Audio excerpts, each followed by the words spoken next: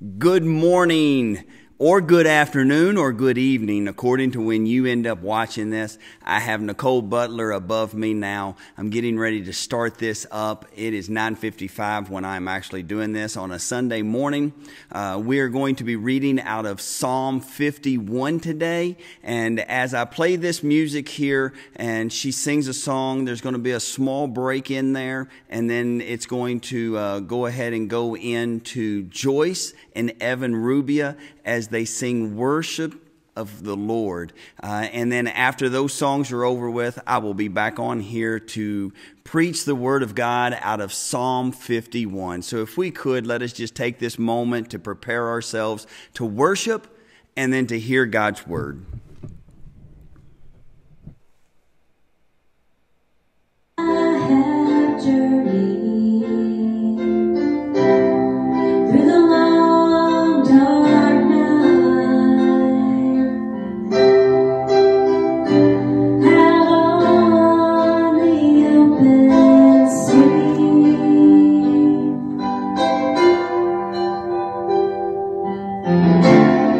My faith alone, sight unknown, and yet His eyes watching me. The anchor holds,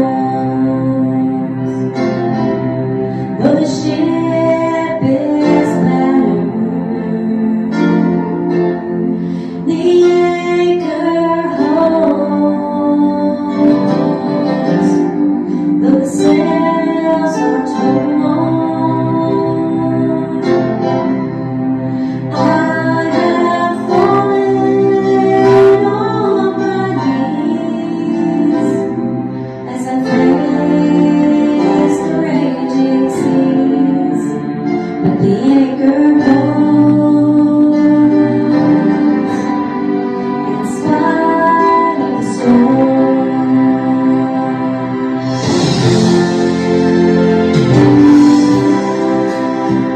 I've had visions, I've had dreams, I've even held them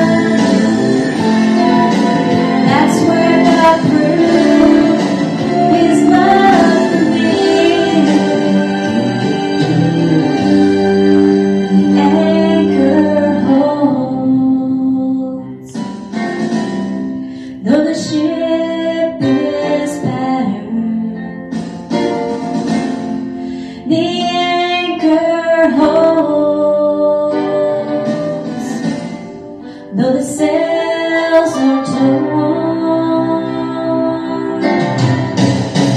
I have fallen on my knees as I face the raging seas. The anchor holds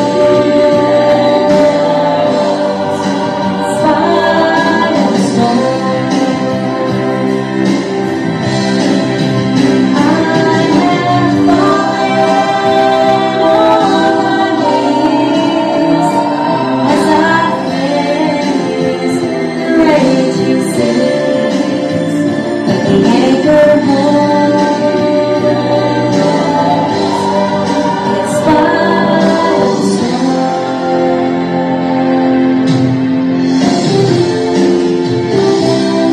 Thank you so much, Nicole Butler. And thank you for joining us this morning for our time of worship. I want to give you this brief reminder of easytithe.com/HGBC, or as an offering that you can give, you can send it directly to the church through a check. 2 Corinthians 9, 7, and 8 read, "You must each decide in your heart how much to give, and don't give reluctantly or in response to pressure, for God loves a person who gives cheerfully, and God will generously provide all you need. Then you will always have everything you need and plenty left over to share with others." May you take this moment as we prepare to worship God to decide what God is calling you to give, either through easytithe.com/HGBC or a check directly to the church. May we now worship God with the help of Evan and Joyce Rubia.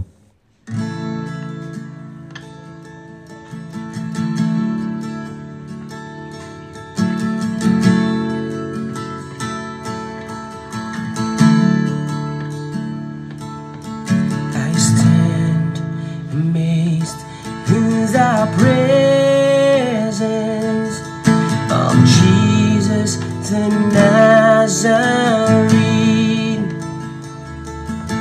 I wonder how he could love me, a sinner condemned unclean. I stand amazed. I stand amazed in the presence of Jesus the Nazarene.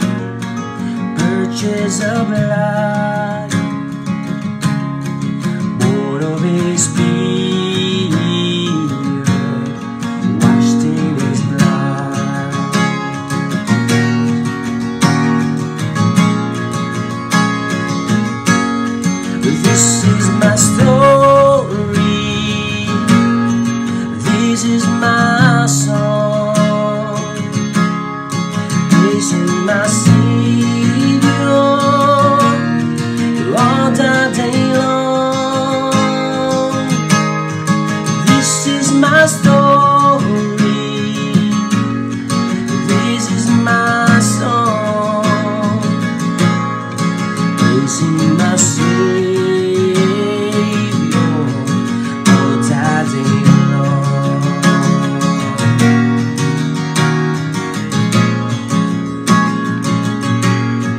Perfect submission, perfect delight, visions of rapture now burst in our sight. Angels descending, bring from above echoes of mercy, whispers of love. This is my story, this is my song, praising my Savior all day long. This is my story, this is my song, praising my Savior all day long.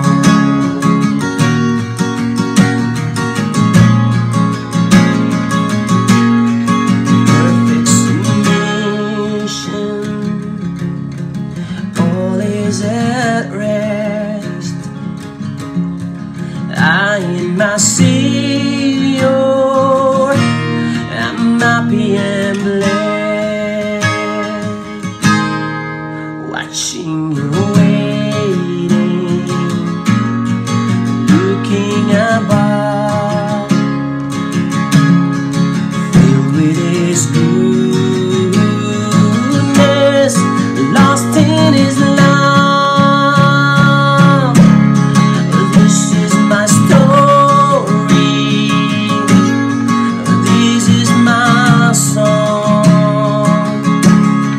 praising my Savior and all the day long. This is my story, this is my song, praising my Savior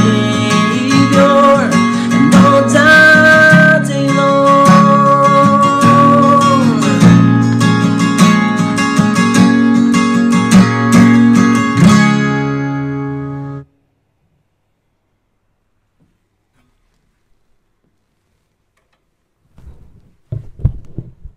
I am so thankful that you made the decision to join us this morning in spite of the fact that it's raining, our hair is all messed up, and we don't know how to make it through a day with it raining. But I know this, God is still God. Whether it's here in Kentucky or it's all the way in the Philippines, where I have the honor of knowing many people over there, and they're going through the same kind of situation that we are going through. And I am so thankful for Nicole. I'm so thankful for Evan and Joyce Rubia and their songs. At the end, I have a song by Annabel Whitledge that we're going to play. And as we look to today, I think it's important to remember last week, just for a quick moment. But not only remember last week, but also remember what our year is about. You know, at the beginning of 2020 for Henderson General Baptist Church, we were talking about the ideal of adopted together, to do together what we cannot do alone.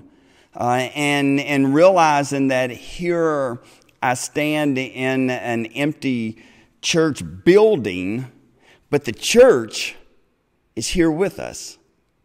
So we understand that we have been adopted together. And in Ephesians chapter 4, verse 16, it reads this: He makes the whole body fit together perfectly. As each part does its own special work, it helps the other parts grow, so that the whole body is healthy and growing and full of love. This morning, as you ponder upon what is your part, What is it that you can do for the kingdom of God that goes beyond these walls? And how we live our life is important because, see, in Ephesians chapter 1, verse 5, it reads, God decided in advance to adopt us into his own family, and by bringing us to himself through Jesus Christ. This is what he wanted to do, and it gave him great pleasure. This morning, I stand before you, and as some people may not know, I didn't really know what this verse meant until I got to adopt my first child in Bradley. And I think that I had Mitchell and Caitlin, and then Bradley came along, and I understand all the more how excited I was that when Grace comes along into my life and realize, wait a minute, there is no difference between A and B in this family. We are all together in this. That when Whitney and Courtney came into our lives, that there's no difference between us. And it brought God great pleasure. This great pleasure is important. Here at Henderson General Baptist Church, you're always going to see this logo just about on every single picture that we do. We've got a cross outside the church, and basically what it means for me, this symbol, this logo, is that Jesus is at the center of everything we do. If Jesus isn't the center, and it's not going to be Jesus at the center of our how, Jesus at the center of our what, Jesus at the center of our why and hows, then it doesn't do. So for us, as we continue to honor and glorify God, and we get started into to this sermon this morning, I ask you this question: will there be anyone in heaven because of me? So you have to ask yourself that question. If you're going to be a part of the body of God, it's not just listening to one message here or there and just kind of going about. It's about what we can do together that we can't do alone. So I look at it, and one of my greatest pleas in life is missions. And I look and I see what Evan and Joyce and everybody in the Philippines is going through, and realizing, wait a minute, we're in this together. And I want somebody in heaven because of me. So as we look at this and we think about last week, we talked about the idea of axing anxiety, and I gave you a challenge to give them away and to read that scripture every day, to trust God and to read that scripture every day, to know that God is with you no matter what, and to read those scriptures every day, to put God first and read those scriptures, be thankful and pray. Put God first. Read this every day. See, for us in this moment, these challenges are important because today I want to talk about restoration. And I think about restoration, and I think about this particular vehicle. Some of you probably know somebody by the name of Elmer and Bertie Chancellor. And this was their car back in the day, and this was their car when they were a few years back. Here's another car of theirs that a different color and different backdrop. And this ideal of restoration is important to me because I see someone like them and these cars, and I think about what happens. And in our minds, we think about restoration as something that I know somebody right now who's kind of restoring on their house. They're doing some stuff at their house. They're working on it. And in a sense, the whole ideal of restoration is to raise the value of what you're restoring. Otherwise, why would you waste your time to restore it? In this picture here, and I'm not sure how well it's showing up, but this restoration, it says this restoration area is to stay off of it, because for this land, you can't restore it if people are walking on it. But I think about a vehicle like this. And I think about whenever I turn on the TV and just watch some series here recently about taking old cars and they restore them. And I look, and sometimes you'll see these guys, these American pickers, these other junk collectors, and they'll find these things, and I look at them and I go, wow, that's a piece of junk What would I do with this piece of junk? Even right there, what would I do with it? I wouldn't do nothing with it. And yet other people would look at that vehicle right there and go, I'll give you $20,000 for that. And I go, what? Why would you give $20,000? And then what do? They restore it, and then they turn around and sell it for like $100,000, $120,000, $150,000. I think about people who go diving after lost treasures. And I think about the idea that they go into these abandoned, broken down shipwrecks and they find stuff. And in the wrong hands, a coin that's been cleaned improperly loses its value. See, for these people here who are searching for stuff in the right person's abilities to be able to fix up a car, to be able to do things, to restore it to its pristine value, and to realize they're not going to be making these anymore. And to realize that they're not going to make any more, and they restore it, it brings more value. You find the right shipwreck, and it restored to a certain point, the value goes way up.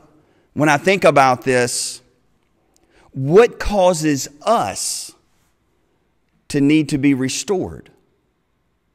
See, in this restoration idea, there's this idea that we're broken, but for some people, they don't look at themselves as broken. They say, hey, I'm good, I'm smart, I'm kind, I do good things, I'm working, I'm not bothering anybody. So what is there to be restored? So for some of us, we think everything is fine. I mean, think about it. In your house, there's probably that door that you've been planning on greasing up a little bit because it squeaks a lot, right? I had a door like that, and at one point I was taking the WD-40 or whatever the stuff was I was going to use, and I was going to get that to where it wouldn't squeak, and I went to do it, and I was like, wait a minute, this is the back door. I think I want that door to squeak. I don't want to make sure nobody comes in or goes out without me knowing about it. So in our mind, there's these squeaky parts of our life that we go, no, I don't need to be restored. But what is it that really causes us to need to be restored? Is sin. Now, I know when I say the word sin, there's a lot of people that get disturbed these days, and they talk about, no, don't talk about sin. Because when you think about sin, you're saying, not you. Listen. Not you. I'm not talking about you. I'm talking about the person next to you. Them. They need to be restored because of their sin. I'm not talking to you directly. Now, if you're by yourself, then you need to get a mirror because I guess it is you, but I don't know. I think about it this way. There was a time that Mitchell and Bradley and I were at home by ourselves. It was just the three guys. And let's just be honest about it. As I think about this story and I think about a couple of other stories in my life, they always involve Heather not being there. That should give me the clue into what's going on. But as I think about this, there was this time that I was walking into the mudroom. It's where we come in. That's what we call it, the mudroom. And as I was walking by the mudroom, there was this trash can.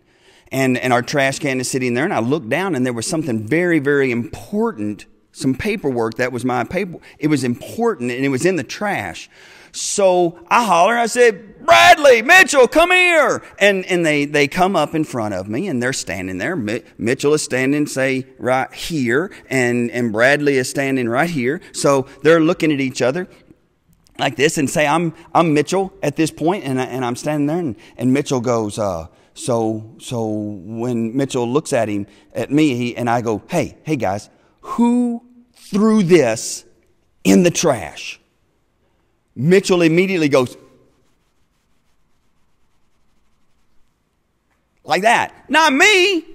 It was him. I think about it this way. We're always thinking it's not me. It can't be me. I'm a good person. I'm honest. I'm kind to people. It can't be me. I think about some years ago when I was in my office at the house and I hear this marking sound on the wall. And it's just me and Caitlin. Again, just us two, by myself, without Heather being there. I walk out of the room, out of the office, and I look, and she has this masterpiece crayon Crayola drawing. And I'm like, wow, that's beautiful. Who did that? See, what it was on the wall. The writing was on the wall itself. So I looked at her, and in her hand, it was behind her back like that, see? It was way back there like that. And she goes, I don't know. I said, who colored on the wall? Not me. I said, Caitlin, you're the only one. It's just me and you. She goes, I didn't do it. And I said, and her left hand's up in the air in front of her. And I go, well, who did it? What's behind your back? She takes her left hand, puts it behind her back, brings her right hand out and said, there's nothing in my hand. Like that. I said, well, what's in your other hand? She brings it up. There's a crayon that matches the exact color of what's on the wall. And I said, did you do that? She goes, I didn't do that. Not you. See, in our life, we don't think it's us. It's not our sin. But the reality is in Romans chapter 3, verse 23, it says, for everyone has sinned and we all fall short of God's glorious standard. We try to hide it. We try to mask ourselves. We try to wear a smile when we're sad. We try to put a frown on if we want to manipulate someone into doing what we want. We wear anger as a first line of defense. We wear that blank face on or that blank stare on our face where nobody can see what we're doing, so no one can read us. We even try to mask ourselves with God. See, the reality is every one of us have sinned. So when I say, how do we need to be restored? Why do we need to be restored? It's because of sin. Think about Adam and Eve in the Garden of Eden where everything was perfect, and then sin entered in. The problem with sin entering in is that we failed to realize that God showed His great love for us by sending Christ to die for us while we were still sinners. See, this word sin that no one wants to use these days is the reality of us. I'm breaking what God knows to be perfect in His sight. The Bible tells us in Romans chapter 6, verse 23, for the wages of sin is death, but the free gift of God is eternal life through Christ Jesus our Lord. So how do we look at this? What do we look today into our life? I want us to look at a man named David. And this man named David, who is in Psalm chapter 51 of your Bibles, he writes this, have mercy on me, O God, because of your unfailing love, because of your great compassion, blot out the stain of my sins. So I go back to the story of Bradley and Mitchell. To this day, I don't know who threw that in the trash. I'm pretty certain it was Mitchell. But they looked to me, and because of my unfailing love, which my love is failing in comparison to God, but my love for my children, my compassion, they look to me and they decide, wait a minute, he still loves me. Caitlin drew on that wall, but I still love her. I love her more and more every single day.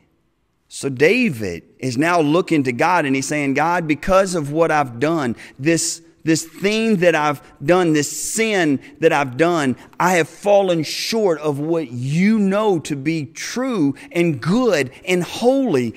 Lord, because of your unfailing love and because of your compassion, please take these sins away. The only thing worse than having sin in our life is not admitting it. See, he goes on and says, wash me clean from my guilt. Purify me from my sin. For I recognize my rebellion. It haunts me day and night.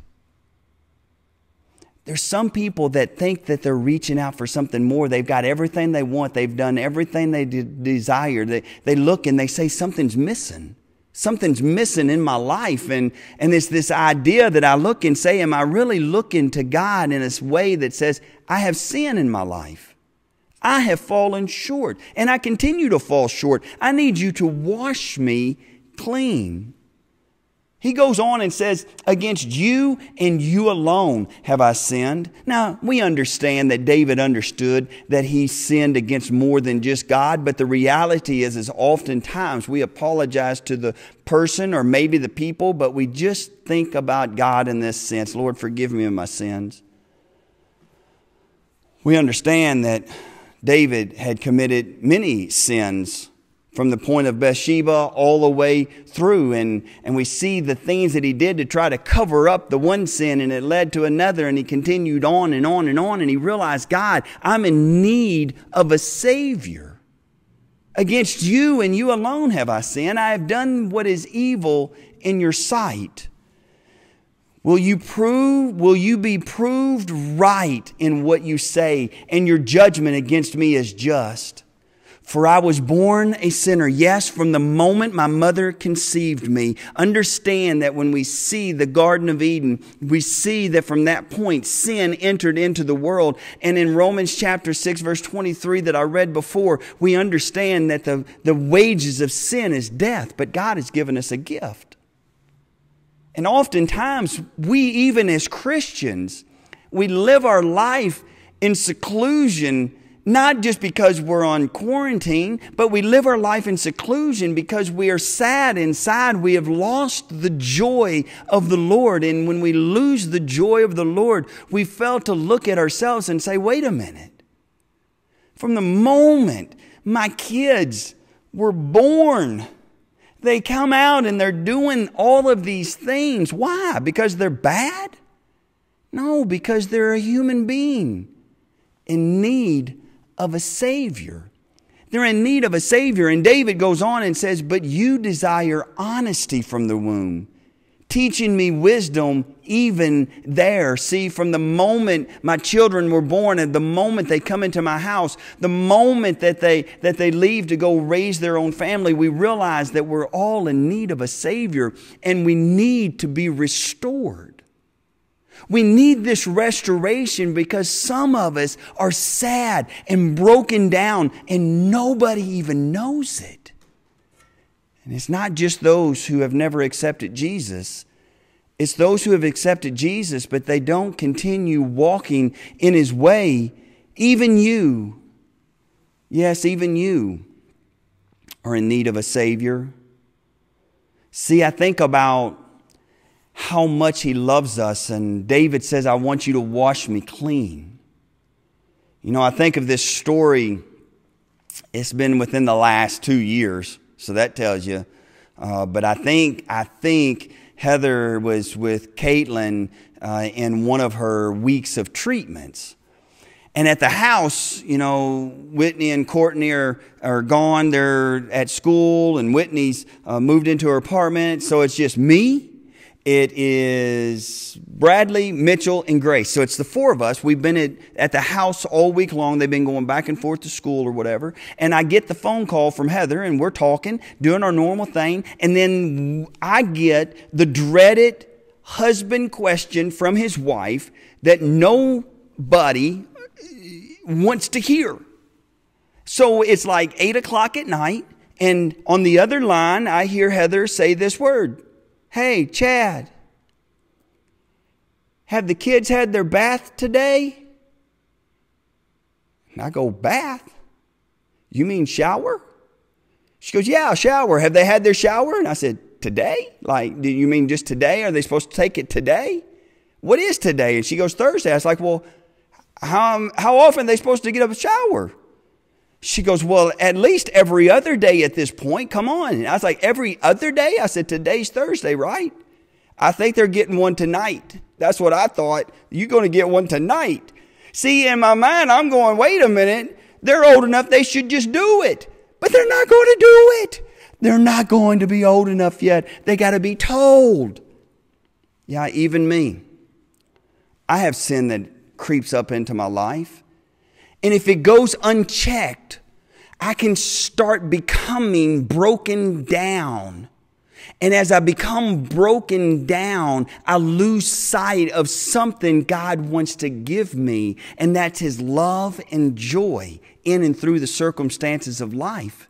So when sin enters into my life and I don't stop and I don't think in my mind, I got to stop this now, I'm going to run into serious, serious trouble.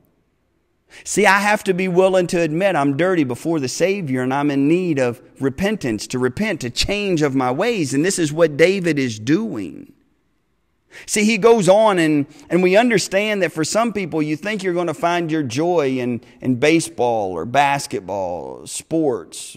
Maybe it's in the lake or swimming. Maybe it's in your job and you think all of that is well until all of a sudden it's not well. And then you say, wait a minute, I've got all this stuff. Why do you think it is so many millionaires are struggling? They got all the money they can spend and they're still not joyful. They're still not happy because some reason we don't think we should look to ourselves and say, wait a minute, God, what am I hiding from you? What have I sinned? How am I being separated from you? See, the Bible tells us that David said, purify me from my sins and I will be clean. Wash me and I will be whiter than snow. In Isaiah chapter 1 verse 18, Isaiah writes, come now, let's settle this, says the Lord. Though your sins are like scarlet, I will make them as white as snow. Though they are red like crimson, I will make them as white as wool. In our life today, the other day, my nephew and Grace were outside playing and all of a sudden I hear this and I look out and I go out the window and there's this little spot where we had to dig up some dirt and it was muddy. And I look at them and they're mud filled and Connor, my nephew, he's flinging the mud onto the wall and onto the window. I'm like, man, who's going to clean that? So this is the first time Heather's hearing about that. So she hasn't seen it yet. But I'm hoping the rain outside cleaned it. But the reality is there's no hope of you being clean without taking and look at yourself and saying, I'm in need of purification. I'm in need of cleansing. And the only one that can do that is God. And he says, oh, give me back my joy again. You have broken me, now let me rejoice. This ideal of joy, bringing it back. Have you lost your joy? See, the Bible goes on and says, don't keep looking at my sins. Remove the stain of my guilt. He wants this guilt to be gone. He says, create in me a clean heart, O God. Renew a loyal spirit within me. Not only does he want to be clean now in the sight of God, he now wants to dedicate his life back to him. See, every time my children mess up, it doesn't mean I kick them out of the house. It doesn't mean that I throw them away. It doesn't mean that I stop being their father. I love them. I want to set it right so they ask for forgiveness. It's the same way that we do it in our life. We have to have this clean heart. Renew me, God, so that way my work is for you. He goes on and says, do not banish me from your presence and don't take the Holy Spirit from me. Restore to me the joy of your salvation. See, for some sitting here right now listening to this message, maybe even scrolling past Facebook, and you stopped at this very moment of the sermon. You don't have joy like you used to. You wonder why you're so sad and why you're so broken inside, though others don't even know it. Maybe you even continue joking around and laughing.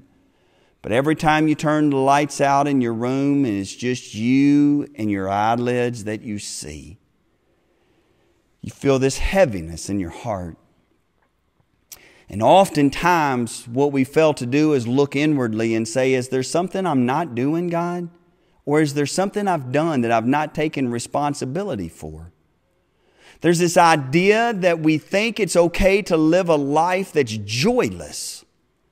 But that's not the truth. For those who accepted Jesus Christ, and I remember the moment it felt like the Lord had come in and I just got cleaned up on the inside like I was on the outside. And I realized that for a lot of us, we all think we're going to conquer the world. We feel that cleansing when we accept Jesus, and yet inside we're still broken and we're in need of restoration. Is there a thing in your life right now that you are thinking about that says, I need to be restored? See, I want to read a passage out of Ephesians. And in Ephesians, it tells us this. Ephesians chapter 2, verse 8. God saved you by His grace when you believed. And you can't take credit for this. It is a gift from God. Salvation is not a reward for the good things we have done, so none of us can boast about it. For we are God's masterpiece. I want you to know this morning, this afternoon, this evening, when you watch this, that if you accept Jesus Christ into your life, you may have been in the past nothing more than a broken down piece of junk. But when Jesus Christ comes into your life and you ask Him to restore you, you become a masterpiece in His sight. And I know in this very moment, some of us who have accepted Jesus Christ into our life, we think about who we are, but it's not who we are that matters. It's whose we are that matters. And are you a child of God? In this very moment, I promise you, the only thing that can stop you from having joy in your life is not the circumstances of this life, because they will never give you joy. They can give you happiness, they can give you excitement, but not joy. Joy comes from God. And in this, I look and say, if you've lost the joy of life and you've lost the joy of your salvation, then I wonder, have you truly realized that you are God's masterpiece and maybe you're in need of restoration? That you look and say, in this very moment, I have a sin in my life that I need to change. And the only way we can change that sin is to openly declare that Jesus is Lord. And believe in your heart that God raised Him from the dead, and you will be saved. For it is by believing in your heart that you are made right with God, and it is by openly declaring your faith that you are saved. Romans chapter 10, verses 9 and 10. This morning as I play this song, and then I come right back afterwards for a challenge that I want to give you. As I give you the challenge, and I give you this moment, I want you to make up your mind. Is there a sin? I want you to take your time and to close your eyes, and maybe you just go to the Lord in prayer.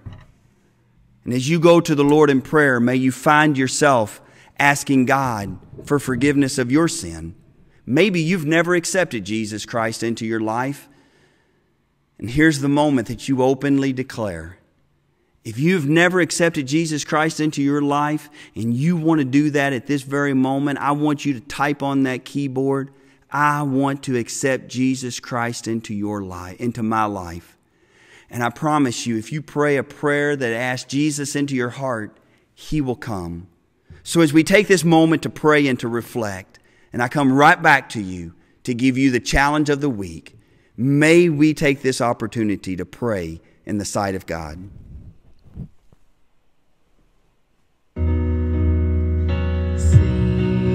Like all I could see was the struggle, haunted by ghosts that lived in my past, bound up in shackles of all my failures.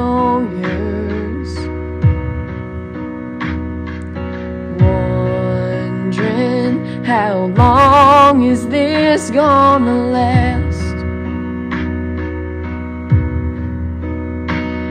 Then you look at this prisoner, say to me, son, stop fighting a fight, it's already been won.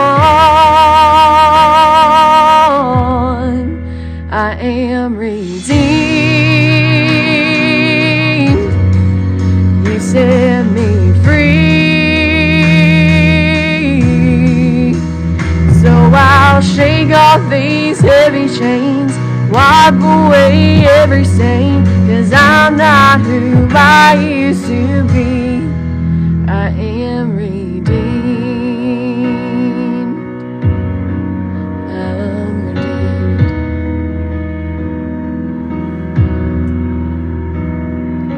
All my life I have been called unworthy,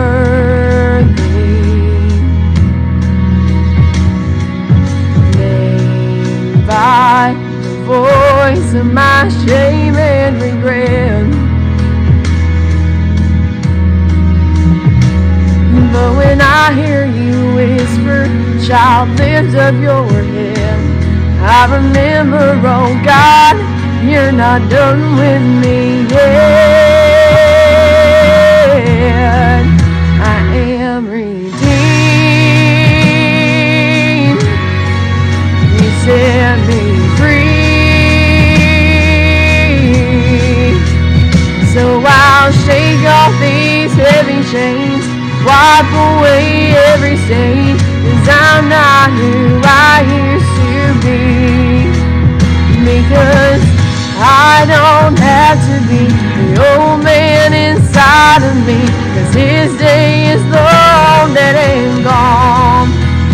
Because I've got a new name, a new life, I'm not the same, and a hope that will carry me home. I am redeemed,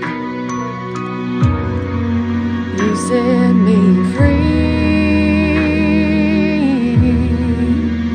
So I'll shake off these heavy chains, wipe away every stain, 'cause I'm not who I used to be. I am redeemed, you set me free. So I'll shake off these heavy chains, wipe away every stain, 'cause I'm not who I used to be. Oh God, I'm not who I used to be. Jesus, I'm not who I used to be. 'Cause I am redeemed.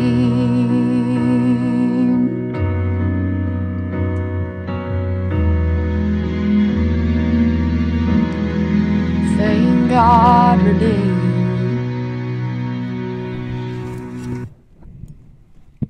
May we take this moment to go to the Lord in prayer, and may we accept this challenge this morning. I want you this week to continue to join us on Tuesday, Wednesday, Friday at 5:55. And then I want you to read Psalm 51 every day. Psalm 51, I want you to read it every day.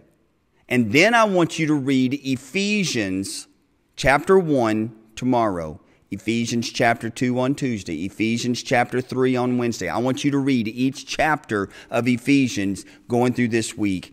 And I want you to still exercise 25 minutes every day.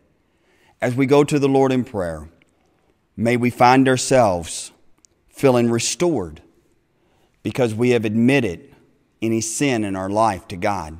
And we ask Him to restore the joy of our life. Lord, I thank you for those who have joined in.